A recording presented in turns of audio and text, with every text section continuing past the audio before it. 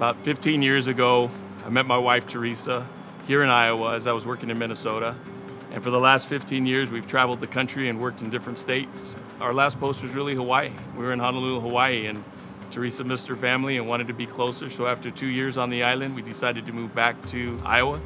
And ultimately, that was the best decision for us. So Distinctively Dubuque offered us a great opportunity to learn the community. We met other newcomers, so we had something in common right away. Distinctively Dubuque gave us the history of the city, gave us an opportunity to look at the theater groups that are in town, the symphony. Every week we got to experience a different restaurant and a different business and the educational foundation that the town has. My dad grew up here in his early years, so I thought I knew Dubuque, but nothing like Distinctively Dubuque showed us. I have friends in California, still have friends in Hawaii, and I talk to them and tell them, Dubuque's where it's at. It's a great place to live. It has everything you need. It's a great community. It's a small town with a big town feel.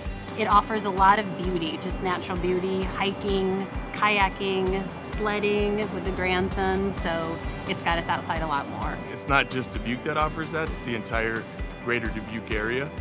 I think the arts and the culture that are offered here are tremendous. The music scene is fantastic here. There's a good food scene here.